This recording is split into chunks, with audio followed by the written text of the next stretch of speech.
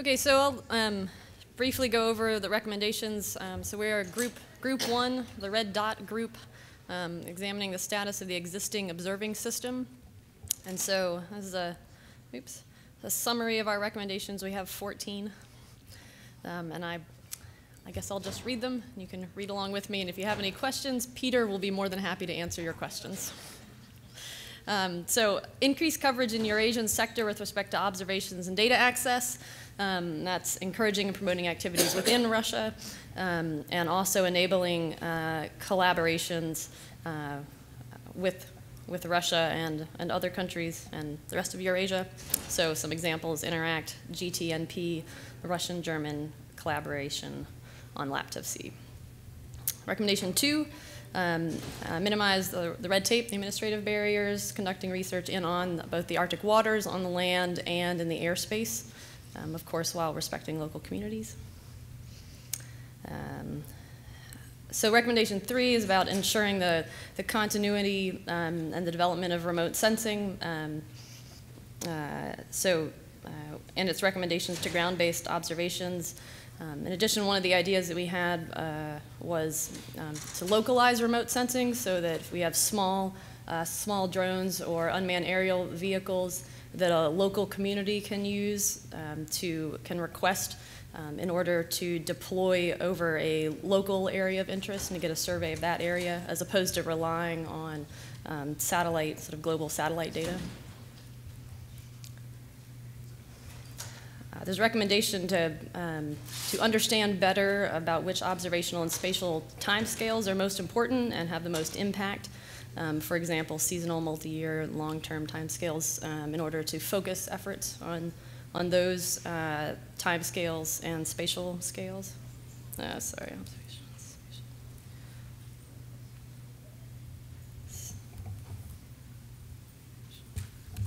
Let me just.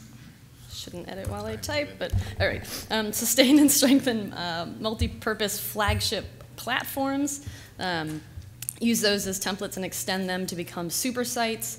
In addition, increase coverage through a diversity of different types of sites. And this is really thinking about the different scale of sites, large, medium, local scale, and including community-based monitoring. We wanted to integrate industry, which we felt was not well represented for data capture and dissemination. So promoting development and adoption of modern technologies. So that's sort of bringing the observation systems up to the modern day, but while also respecting that we don't drop our existing instruments before those are ready, so that we keep a continuous time series and spatial series of data. So we wanted to work towards free and open access Arctic data and metadata as soon as the data are QC'd. So we had a lot of discussion on this point and recognized that there is another data group, so we'll let them take it from there. Thought that a lot of stakeholders were missing here. For instance, industry, communities, Russia, social sciences, government agencies, et cetera, and to include those at the next AOS.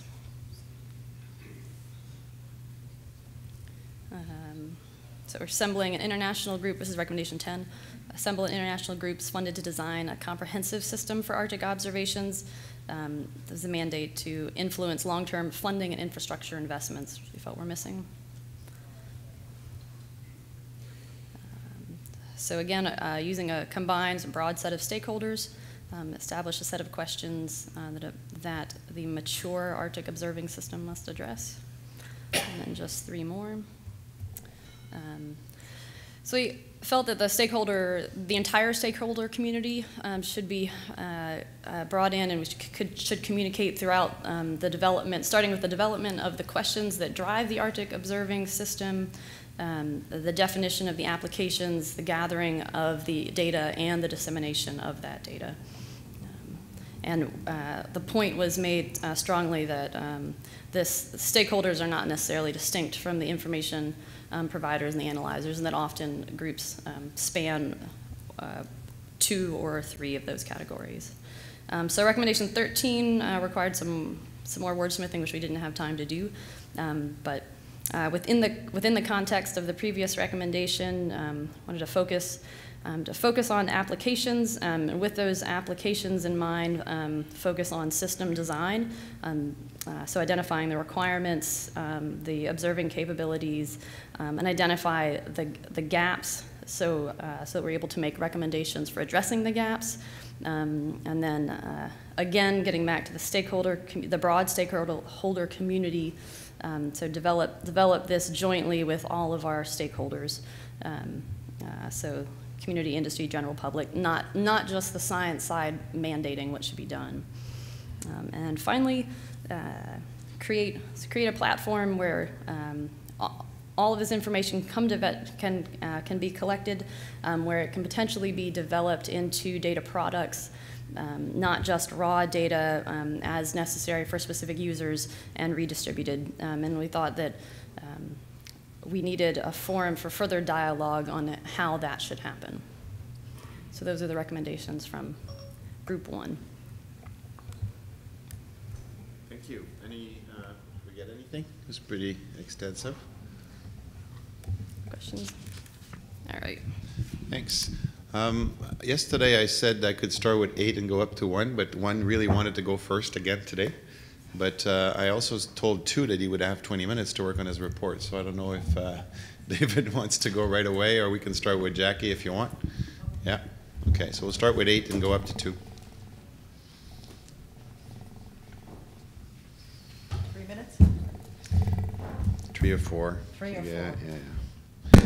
People just, they want to get this. They want to stay here till 7. They want to stay here till 6. All right, so we started out with, we had some discussions about the scales of the stakeholders from local community, industry, science, policymakers, resource managers. And basically, we went through a variety of discussions on the capabilities, how to do the seasonal prediction, how to get data streams from stakeholders, ranging from hunters up to the different user groups and get them into a data stream.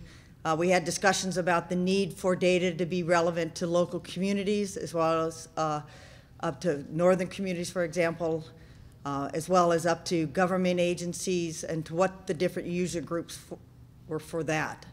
We then had, we talked about the different levels of data, that there's the data producers, there's the intermediator, and that there are also the higher scales. So we went down to, did I pull one? Yes. Because I want to expand to develop into expanding what we did in our tasking. So yesterday we talked about our spatial data planning exercise, but we actually had the need for developing some type of structure to connect the different level and types of data. That in fact data, it's a continuum, that we need to have data brought forward into archives, but we need to also have it as a mode of communications, and that we need some format to have a framework to bring this forward under the observing systems. We also needed to develop tools as a platform for generating standardized metadata to at least encourage a best practice and to facilitate that. And when we had discussions about the mechanisms for submitting data sets, that this platform would not be where you would submit the data sets necessarily, but it would be where there would be some description of the different observing systems, describing them, where they're located, and then they would be then linked, as I said, as the routes to back to wherever those data portals would be. But we also had a discussion that there might be a development over time about having some research space where you could actually be making it more user-friendly for putting data sets, and this may be initially in nationally organized, where you could put data sets in, work with other observing systems in the region, and that actually what would come out of that would be a standardized metadata format. So we didn't want to add any, we're trying to streamline the data entry and the facilitating into a data archive. So we had 3 levels of, within the submitting data, they had the information providers was one level, but that we were missing, and then the other level is that you have the observing system developers, the decision makers who want to use data coming from those observing systems. But in between, you need a translator. You need the landscape, seascape ecologist, the modelers, somebody who actually was wired to push that data into data products that then would be usable for the different level. And this isn't levels 1, 2, and 3. It could well be the triangle on that. But we need to develop some type of structure to connect those levels. The recommendation that, on this continuum, and that they actually have connection between the data centers to actually develop a streamlined data submission for the observing system to cross-platform, and then to have the ability to put a flag on that data set that says this is part of the observing system. Let's see. The task 2, or recommendation 2, is that we need to stand up that developing best practice data document I mentioned yesterday, and that this would be explicit to include the community levels, that we would prepare that draft, as I said yesterday, to Helsinki. But one of the things that we also brought forward, too, is that IAS has just finished developing and venting through at least a couple hundred people through the working groups the data guidelines for best practices. It's not a requirement, but there's agreement by at least the 23 countries within the IAS community, and that we should at least say the observing community should just be looking at that, providing, using that as a possibility of either adopting it or giving recommendations back, but that we shouldn't be starting from ground zero on that. That a third one was to look at case studies of success for science stakeholder at various scales to develop the guideline, that we should actually develop a guideline for the science stakeholder engagement. So something that then could provide some criteria.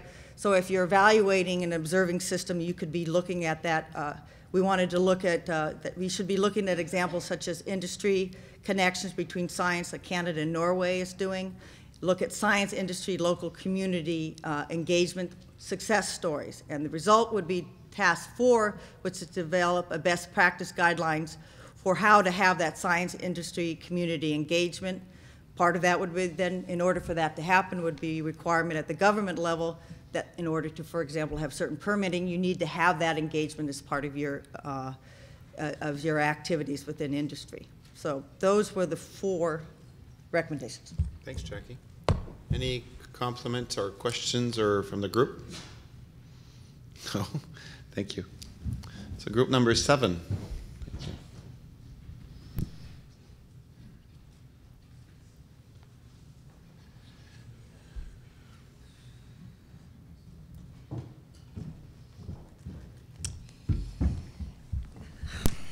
Okay, group 7 was supposed to look at things from the perspective of the funders, and most of us aren't funders, so our main recommendation was to print more money or to find gold somewhere or something. But the big one, coordinate international funding efforts. So all of you out there, go out and do that. It's really easy. What we mentioned yesterday, and we kind of expanded on this today, is that we recognize that the Arctic is a critically important region of the entire global system, and that we recommend, to help recognize this, that the workshop findings include a policy statement, and this is all kind of rough, but basically to integrate the Arctic into all of the existing global research programs, and this goes into the whole alphabet soup of GEO, WMO, GOOS, GCOS, GTOS, blah, blah, blah, in order to facilitate access to more sustainable funding, build on existing frameworks and resources, and enhance the dialogue between scientists and stakeholders and users. So the concept is preserve the Arctic as its own unique region, but make sure it's well known in the context of all these other global systems. I think yesterday we had suggested that SAN should develop a comprehensive inventory of the current status of sustained assets and networks and observation variables, and I think maybe Martin, somebody said we've done it already. But a lot of that is just the current list of, Volker did. Oh, Volker did, that's it. Said we've done it. But it's, a lot of it is just a list of national reports, and that they need to be better integrated and synthesized to get a better picture of really what's out there and all the variables that are supported by all of these networks. From a funding level, we recommended strongly that SAN should engage non-Arctic countries in Arctic observing activities. The needs are so great that we need global resources, funding, intellectual resources, infrastructure resources. We can't just rely on Arctic nations and Arctic resources only.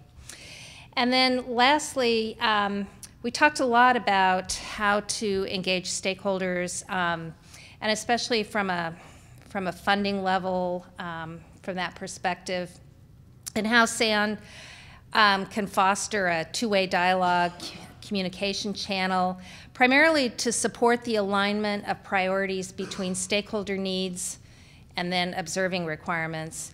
And then between those observing requirements and the priorities of groups like the Arctic Council and other major international organizations such as IMO, the World Ocean Council, and others. So we really believed that SAON should look really strongly at creating some kind of a stakeholder forum. And through this, it's really important to recognize that there are a lot of stakeholders that really don't have the resources to be involved, but they still need to be involved in this process and their needs recognized and incorporated. That's it. Thank you very much. Any questions? None. Great. No? Number 6, thank you.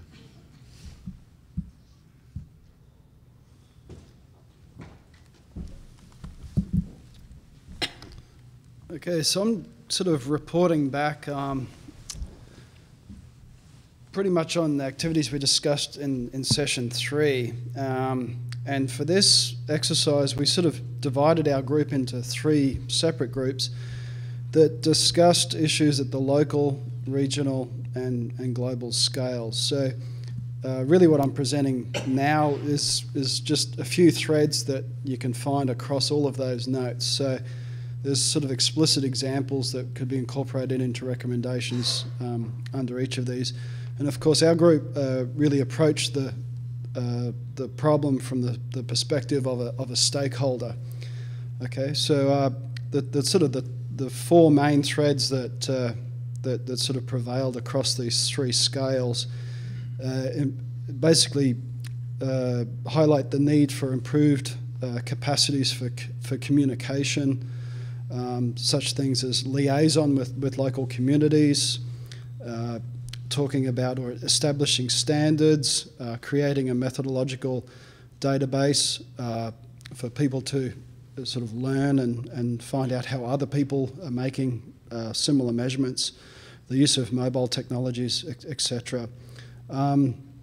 And the other point, again, this is specific at different sort of spatial or temporal scales, as you can imagine. There's the need for synthetic activities that really could be used to test the robustness and the sensitivity of the observing system, and also produce end products that sort of highlight successes of the observing network to date, and of course are useful to a variety of stakeholders that have quite different interests from the local to the global scale.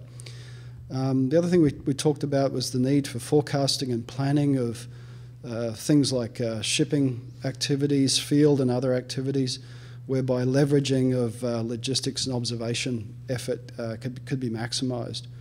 And I think, like other groups, we really want to encourage SAON and many other organisations that are creating things that are probably best described as portals, in other words, cyber infrastructure that documents a range of observing activities that are going on, but also encourage them to expand that to reporting observations of change or no change, making baseline data sets more easily available, and also making the products of synthetic activities more available. And once again, you can imagine how the solution here is not one portal or a one-stop shop. There's a variety of different needs at different scales here that will really only be met through the development of multiple portals. So whatever gets designed there, the focus on interoperability and consideration of a decentralized data information system will be really quite key to achieving that. But again, whoever the lucky person is to write the recommendations for the report, hopefully they'll find a lot of more explicit examples for some of these scales that we've been talking about. Thanks a lot. I'm sorry, I really sort of ad-libbed on a lot of stuff our group discussed. So if I missed any key points, can someone from the group really sort of pull me up on that? Okay, I'll probably hear about it in the bar. Later. Thank you. Reporter group number 5. And I was also told by Lise Marie that rapporteur, you should keep your USB stick for tomorrow. So don't bring him back. She doesn't want him. Is this on? Oh, yeah. If you want to do Okay. it standing, I think it's no problem. I don't have a computer to hide behind, so. Okay. In Group 5, we considered stakeholder perspectives. We didn't have representative stakeholders from the Arctic resident group in our group to participate in the discussion. But we had 2 recommendations, which are basically exactly what Molly said, Molly Cammon. First one is that for the next meeting in Finland, we very much need to have a description of just what the Arctic Observing System is. We need it can be clear and short and simple, but we need that in order to take our discussions further. The second thing we need is a stakeholder advisory board, stakeholder forum, whatever, to make sure that the stakeholders' opinions are included in discussions about development of this system in the future. We got an email in the middle of our discussions about how to do this, and one of the recommendations was that we make specific recommendations about what should be say-on tasks. Either of these recommendations could be say-on tasks, or perhaps they could be ISAC tasks. But I think we need both stakeholder forum and a single description of what the observing system is. Any questions? Comments? Thank you. Group number 4, please. I need to plug in. You're dead? You're dying, or Where do I plug? power or projector? I need the projector.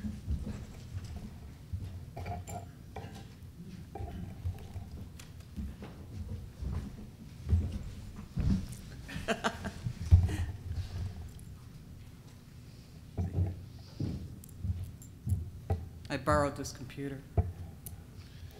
Be careful, because it's going to fall off if you leave it on the other one. It's not yours. There we go. Great. All right. All right. I'm going to be brief. We ended up with a very rich discussion that yielded 6 bullet points, and one of which is a conceptual matrix that Mike Gill's going to describe to you. But the main points that we discussed was first just to identify what's the need.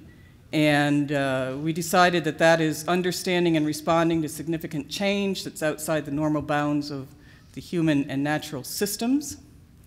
And then we decided that we needed to be very clear on the part of the design principle for an observing system that we need to make a decision about how the Arctic is defined. And then we needed to discuss or to conduct a stakeholder needs assessment, and this would help us identify who these stakeholders are and help us to establish a baseline of need. And then to identify priorities among the above identified needs, and also identify the science capacity to address them. And that we needed a management and coordination function to carry recommendations forward. But we had a really wonderful discussion on the conceptual matrix that Mike is going to explain to you very clearly.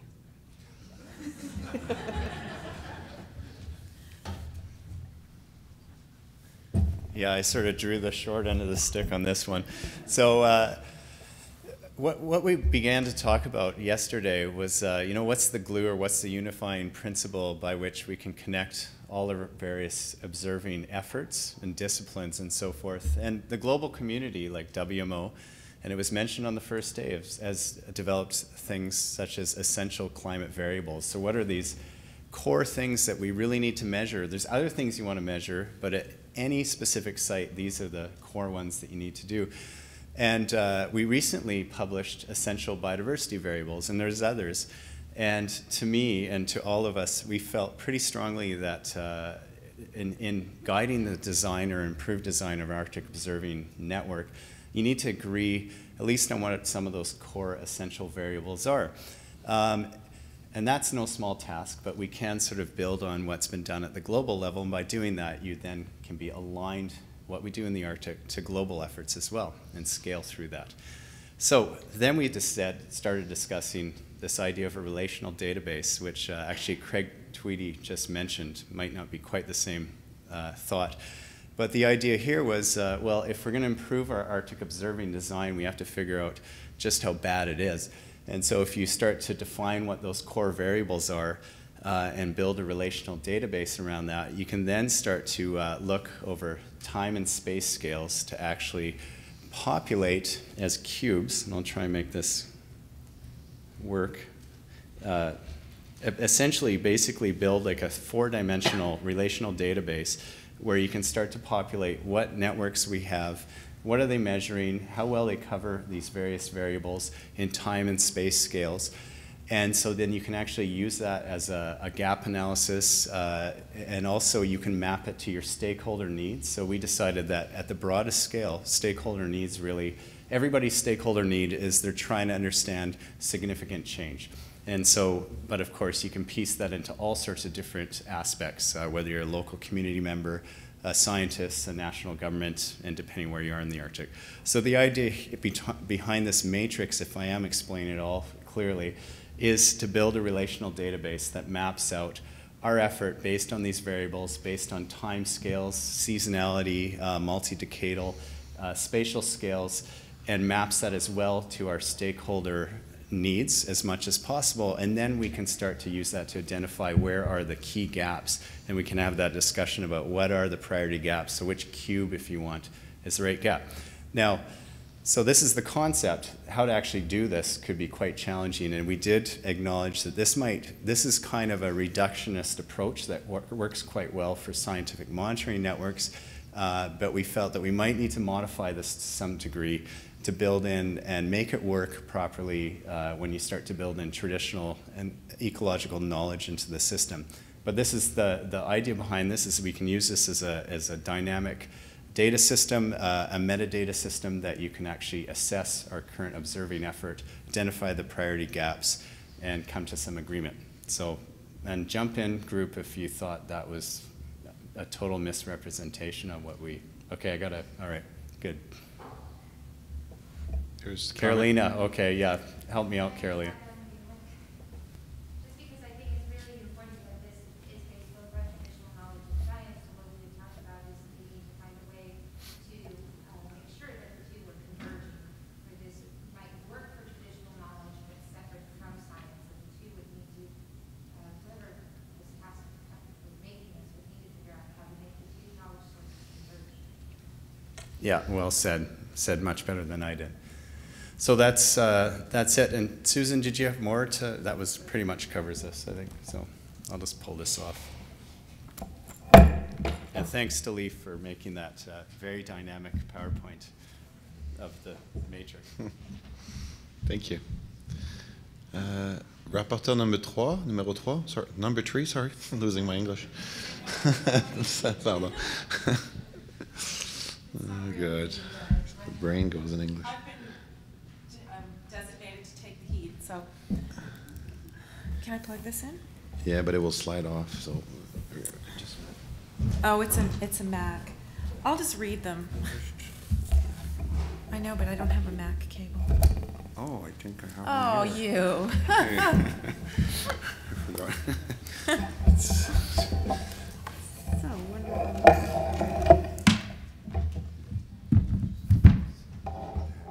And where's the impact? It's, I think you just threw it out on the floor. Oh. I confess as I'm doing this that I felt really confused through most of our discussion, but I blame that on me. So these are some recommendations in no particular order of importance, and some of them may not even be recommendations. They may be more sort of comments or things that we think that need to be included. We had a really wide-ranging discussion that included a bunch of data discussion that I've tried to capture in some sort of articulate way. Olivia and I have tried to do that, and also we had 3 rapporteurs off and on. So one of the things that we talked about was the seasonality of data. And so the first recommendation, or number 1, is that we undertake a focused effort to determine where and what kind of physical or biological observations are needed all year round, recognizing that there's a bias in summer observations so that people can argue for the funding of those activities. Recommend that prior to the next AOS, we examine ways in which community-based observing programs can make better use of or obtain improved access to technologies that will facilitate their local observing programs and aid in linking these community observing programs to one another to facilitate pan-Arctic observation and ultimately upscaling of the information that comes in. Recommendation that synthesis of observing information be conducted prior to subsequent AOS so that prioritization of observing needs is simplified and informed by the most current understanding of the state of the system. So some synthesis papers in advance of the AOS. Recommend that SAON work on behalf of improved access to infrastructure and field stations and data streams. This means arguing for funding support so that people can actually travel to the research infrastructure. There are instances where people have money to do the work, but no money to actually get to the place that they need to get to do the work. Simplifying, and also things like simplifying red tape. So for example, making it easier to fly glaciers that span 2 countries without having to go through immigration every time you do that. Recommendation that funding agencies at the national level take on the task of package funding projects and programs and the various assorted components of an observing program. So what this really means is coordination amongst agencies that fund Arctic activities so that people that are engaged in doing Arctic research can submit a single application even though it may be funded by multiple agencies within a particular country. Recommend, I don't necessarily feel comfortable anyway, recommendation that the AOS consider what data management looks like and what elements does it need to have and why it matters.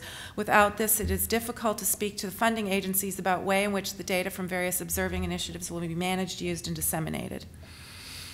An inventory of inventories and data archives. This should be a continuous activity. We are aware that inventories have been collected as part of the SAON process. We are aware that ICC is conducting an inventory of CBM activities that includes the type of activity and the nature of information being collected. The key point here is that this is a continuous process because inventories are always changing and the information that's being collected is always changing.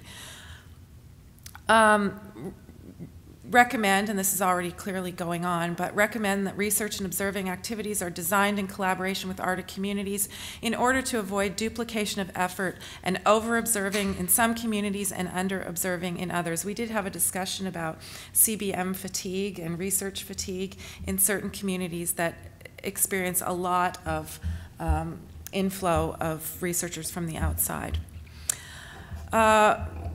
Recommend, this is a great one, that the unfunded mandates of the Arctic states are turned into funded activities that are stable over time. So, for example, finding a revenue flow by charging commercial ventures in the Arctic to support observing systems that will enable the Arctic countries to carry out their obligations with respect to things such as search and rescue and oil spill recovery. And clearly that's operating at a much higher level than we are, but it is something we talked about quite a bit.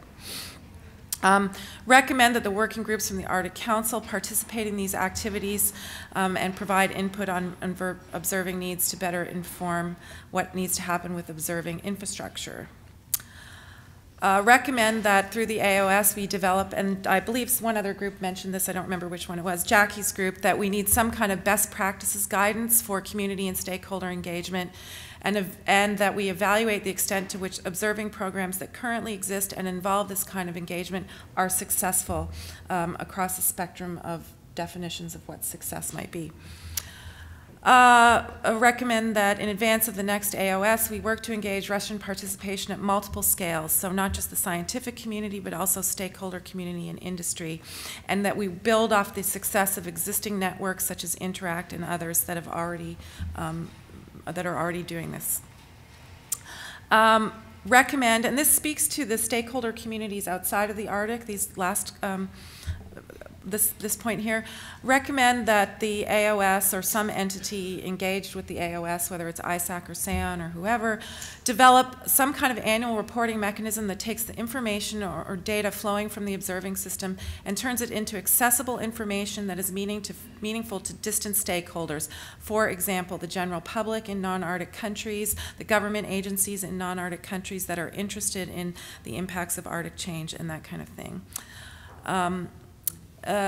Recommend that we continue to build on existing infrastructure by encouraging new and novel use of platforms by a wider range of scientists. This will require an inventory, and this is the action item, of what facilities are available at what locations.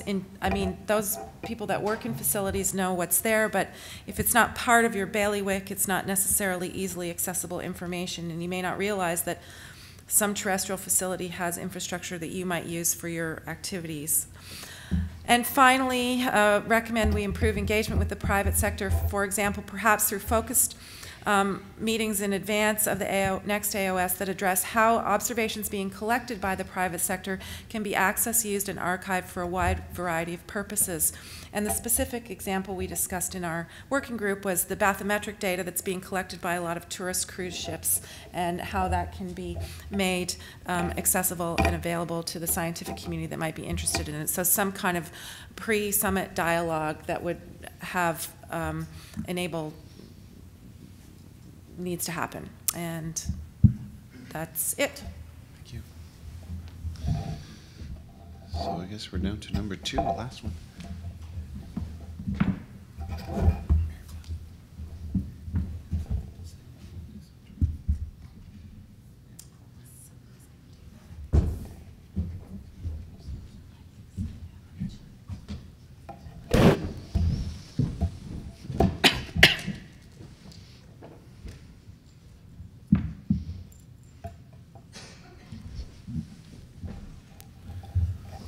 Okay, finish up here. So data group number 2. We'll just move through this fairly quickly. So looking at stakeholder issues, so we started off by discussing specific stakeholder issues sort of from the oceanic, marine, and terrestrial environments. And so we arrived at several examples. We're not going to go through them all here, but we'll summarize them in the actual document. One of the things we wanted to do was provide examples that other users could potentially take up as templates. One point that's probably useful to mention is that end users may be willing to pay for services. So a lot of the physical sciences can often provide services that may be of use to companies that can actually afford to pay good money for this. That was a good point. One of the things that we focused our attention on was establishing a sort of a template by which we can report back the issues and concerns raised during the summit, so that they do form very actionable items, so that we can see a number of concrete advances before the next summit. And so we structured them around defining the problem, specifying the recommendations, what are the tangible outcomes for each issue, who's the target audience, what's the timeline, and then what's the report back at the next AOS meeting. And I'll just go through a detailed example, only one. So for the example of private sector collaboration, what's the issue? Private sector involvement in Arctic observing currently considered a major gap. So recommendations for the next AOS: World Ocean Council will lead an initiative to gather industry partners with academic input to formally raise the question of Arctic data sharing, coordination, and joint data collection programs. Recommendation 2, then also before the next AOS, a subset of the group, World Ocean Council and AOS participants, identify successful case studies of industry data sharing, again, as examples. And then recommendation number 3, outreach to private sector for participation and support in the next AOS. So actually have partners come on board, show up at the meeting, and provide funding to support the meeting. Perhaps we were mentioned even young researchers and young professionals in industry. Target audience, World Ocean Council partners, including oil and gas, heavy shipping, and tourism, which is rapidly emerging in the Arctic. Specific outcome, private sector committed partners in observing system, cooperation, cooperative planning, implementation, and use. So the broad outcome is get the private sector on board. Time scale, several time scales, short term, concrete support and representation in the next summit in Helsinki. Mid to long term, expand beyond the WOC partners to include more private. And at the next AOS, enact the short-term goals. Private sector participation as co-organizers and contributing to the agenda, so actually showing up. And then a bit of travel support. And then just to wrap up, I'll just touch back on some of the other main themes that we were discussing. International ship-based coordination, so that's clearly a major gap, needs to be remedied. And we also raised other issues such as improving EEZ access to other countries. So sometimes it's a little tricky to get into other countries' exclusive economic zones to do sampling work, and that should be remedied. Global Earth Observing System of Systems, GEOS, improve EOS representation, and Yuval is going to help us with some detailed commentary and suggestions. Data issues, access, and we've heard this a lot, but also wanted to put data rescue back on the map. And we mentioned in our little breakout, we got talking about atmospheric reanalysis products, and a lot of people are using those as hindcast to build up trends and so on. Well, rescued data are a perfect vehicle for validating some of these data sets, the reanalysis data sets. And then linking operational observing programs to science and stakeholder information needs global cryosphere watch. So better integrate end users in that project and better tailor observations. And Hayo or anyone in the group, any other details? Otherwise, that's it.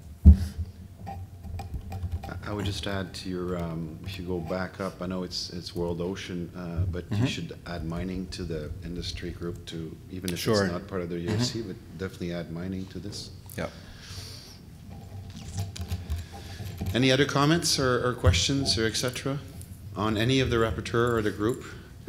I was actually just told that we want you to bring your sticks back to the registration desk. So I'm sorry about that, but I was just told the contrary. I'm just the messenger. Bring your USB sticks to the registration desk because I think some people want to work on them today and before maybe summarizing issues tomorrow morning. I don't think there's any closing statements today. You're free. I know there's lots of side meetings again happening this evening, and hockey, and for Canadians anyway. And we reconvene tomorrow at 9 o'clock right here. Thank you.